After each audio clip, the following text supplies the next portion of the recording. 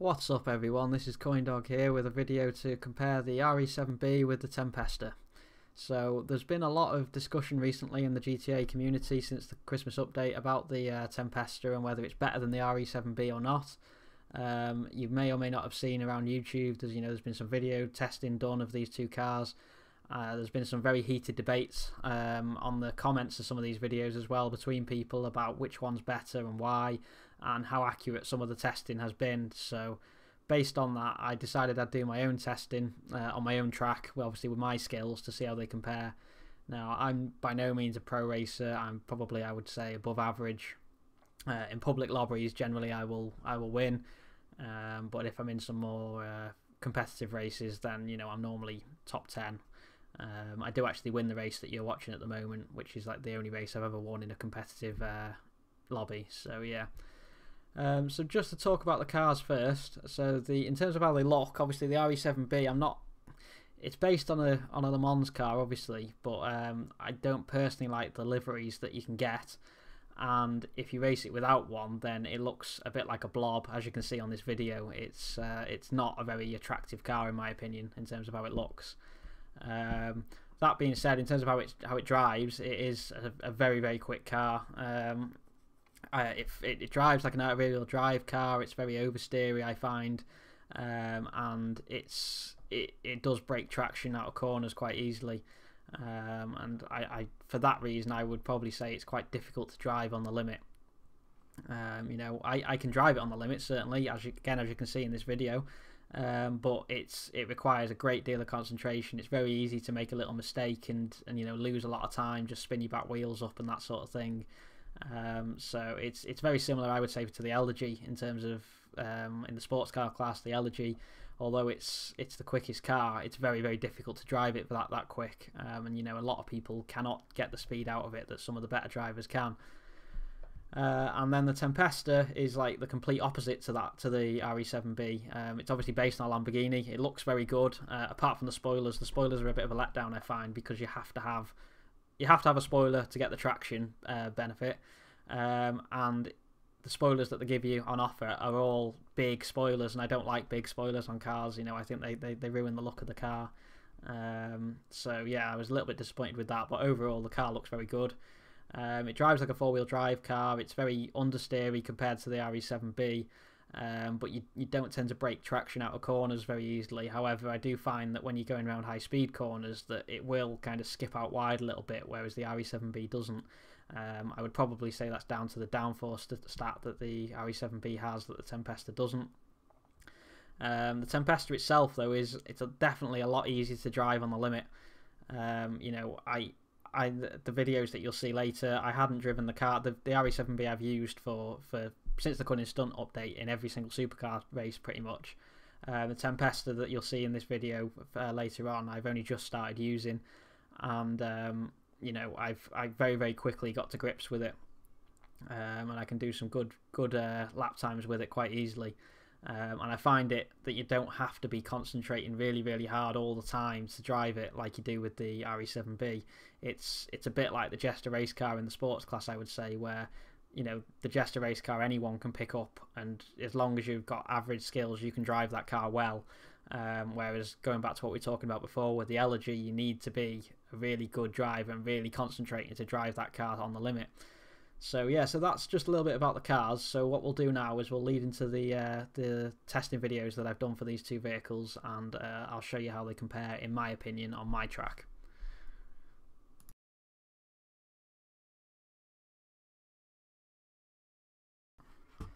Okay guys, so this is just an example lap for the RE-7B. This isn't the fastest time I did, it's just to show you the kind of way it handles on a typical lap. So you can see through those corners there how it was just trying to step out all the time. It's just a characteristic of this car. Breaks traction very easily, but you can learn to catch it. So it took that corner well. I think it breaks traction again through this corner here, and then up the hill. When we get to the top of the hill here, I suppose this car's got a little bit of a disadvantage to some others because it's so long, such a tight corner, but the Tempesta kind of has the same issue. It takes the corner in the same way, so it doesn't matter too much.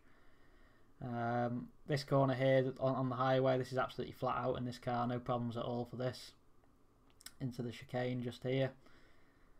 That bump just there, it didn't break traction on that lap, but it had done on most of the other ones that I've been doing. Back down the hill here into this corner. It's quite a difficult corner this to get right with any car. Out wide, and then you saw again there, just brake traction again a little bit, but it doesn't really cost too much time when you do that, and then it's absolutely flat out through this corner. So that's just an example lap time for you guys. It said that the quickest lap that this car managed in, I think I did about 30 laps with this car now, was a 1:14.957. So that's the lap time that we got with this one. And we'll now go on to the Tempesta, and we'll see how that compares.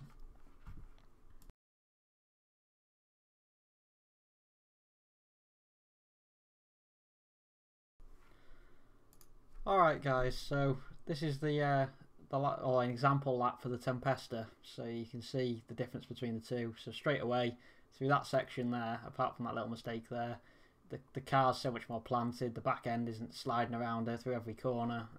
It's quite easy to go through that section. Same through here. Back end just moved a little bit there, but it's no big deal. It's easy enough to catch, and this is all down to the four-wheel drive system on this vehicle. And at this corner again, you can see it's pretty tight for this car, just like it is with the other. Not a great deal in it. Now, interesting section coming up here with this car. This corner here, you'll just see it just started to slide out wide a bit there. You couldn't take that completely flat.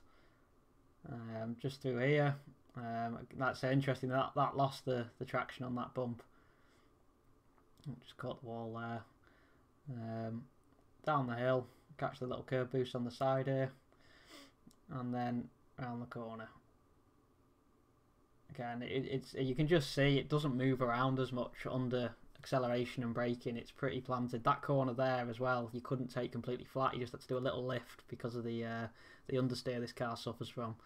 So yeah, so that gives you an example with that car. Now, in terms of lap times, we got a 1:15.094 with that vehicle. So that is what, a tenth and a half difference between this car and the RE-7B. It's a very, very small amount. The RE-7B is definitely quicker, but you're talking such a small amount that, you know, one mistake anywhere would make up that difference. And I'm just an average driver, as I said. You know, it may be different for more experienced people. I think from my testing, what I would recommend to people is that if you are an advanced driver, then the RE-7B is probably the car to buy. But if you're just average or just a little bit above average like me, then the Tempesta is probably the car to go for, just because it's easier to drive quick. But I guess it all depends as well on what you want. I mean, if you want to improve your driving, then the RE-7B is definitely the one to go for, because, you know, you're going to learn how to handle a more difficult car that way. But if you just want to be able to pick up a car and race quick, then I would definitely recommend the Tempesta. So that's everything, guys. Thanks very much for your time, and check back again soon for some more great comparison videos. CoinDog out. It's quite easy to go through that section. Same through here. Back end just moved a little bit there, but it's no big deal. It's easy enough to catch, and this is all down to the four-wheel drive system on this vehicle. And at this corner again, you can see it's pretty tight for this car, just like it is with the other. Not a great deal in it. Now, interesting section coming up here with this car. This corner here, you'll just see it just started to slide out wide a bit there. You couldn't take that completely flat. Just through here, that's interesting. That lost the traction on that bump. Just caught the wall there. Down the hill, catch the little curb boost on the side here, and then around the corner.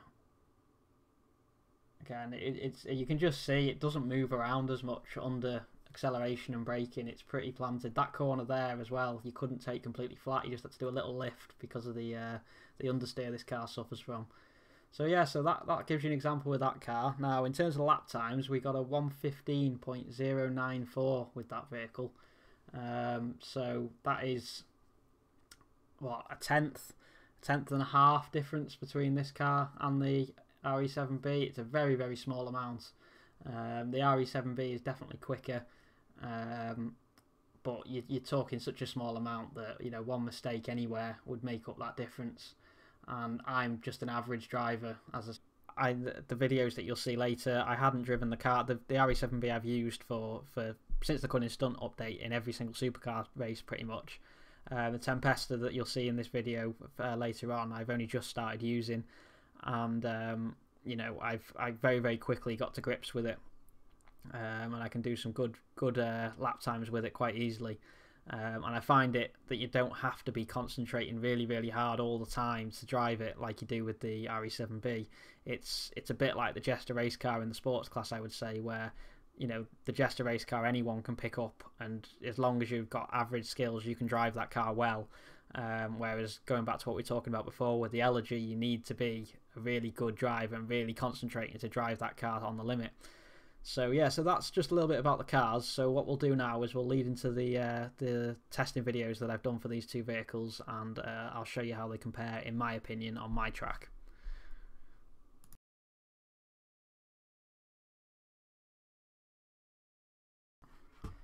Okay guys, so this is just an example lap for the RE-7B. This isn't the fastest time I did, it's just to show you the kind of way it handles on a typical lap. So you can see through those corners there how it was just trying to step out all the time. It's just a characteristic of this car. Breaks traction very easily, but you can learn to catch it. So it took that corner well. I think it breaks traction again through this corner here, and then up the hill. It does break traction out of corners quite easily, and I for that reason I would probably say it's quite difficult to drive on the limit. You know, I can drive it on the limit certainly, as you can see in this video, but it requires a great deal of concentration. It's very easy to make a little mistake and you know, lose a lot of time, just spin your back wheels up and that sort of thing. So it's very similar, I would say, to the Elegy in terms of in the sports car class. The Elegy, although it's the quickest car, it's very, very difficult to drive it that quick, and you know, a lot of people cannot get the speed out of it that some of the better drivers can. And then the Tempesta is like the complete opposite to the RE-7B. It's obviously based on a Lamborghini. It looks very good, apart from the spoilers. The spoilers are a bit of a letdown, I find, because you have to have a spoiler to get the traction benefit, and the spoilers that they give you on offer are all big spoilers, and I don't like big spoilers on cars. You know, I think they ruin the look of the car. So yeah, I was a little bit disappointed with that, but overall the car looks very good. It drives like a four-wheel drive car. It's very understeery compared to the RE-7B, but you don't tend to break traction out of corners very easily. However, I do find that when you're going around high-speed corners that it will kind of skip out wide a little bit, whereas the RE-7B doesn't. I would probably say that's down to the downforce stat that the RE-7B has that the Tempesta doesn't. The Tempesta itself, though, it's definitely a lot easier to drive on the limit. You know, What's up everyone, this is CoinDog here with a video to compare the RE-7B with the Tempesta. So there's been a lot of discussion recently in the GTA community since the Christmas update about the Tempesta and whether it's better than the RE-7B or not. You may or may not have seen around YouTube, there's been some video testing done of these two cars. There's been some very heated debates on the comments of some of these videos as well between people about which one's better and why, and how accurate some of the testing has been. So based on that, I decided I'd do my own testing on my own track, well, obviously with my skills, to see how they compare. Now, I'm by no means a pro racer. I'm probably, I would say, above average. In public lobbies, generally I will win, but if I'm in some more competitive races, then I'm normally top 10. I do actually win the race that you're watching at the moment, which is like the only race I've ever won in a competitive lobby. So yeah. So just to talk about the cars first. So in terms of how they look, obviously the RE-7B, it's based on a Le Mans car, obviously, but I don't personally like the liveries that you can get. And if you race it without one, then it looks a bit like a blob, as you can see on this video. It's not a very attractive car in my opinion in terms of how it looks. That being said, in terms of how it drives, it is a very, very quick car. It drives like an rear-wheel drive car. It's very oversteery, I find. and it's when we get to the top of the hill here, I suppose this car's got a little bit of a disadvantage to some others because it's so long, such a tight corner, but the Tempesta kind of has the same issue. It takes the corner in the same way, so it doesn't matter too much.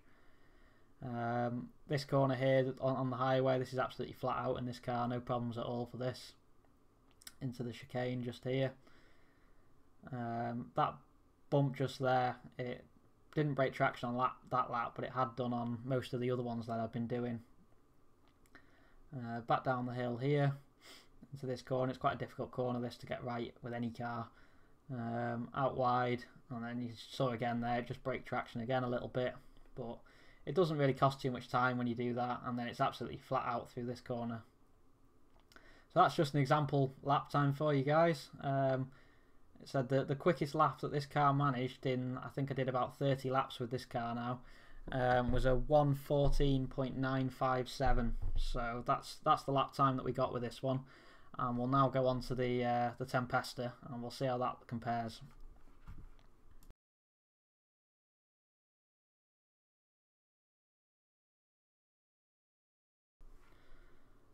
Alright guys, so this is an example lap for the Tempesta, so you can see the difference between the two. So straight away through that section there, apart from that little mistake there, the car's so much more planted, the back end isn't sliding around through every corner,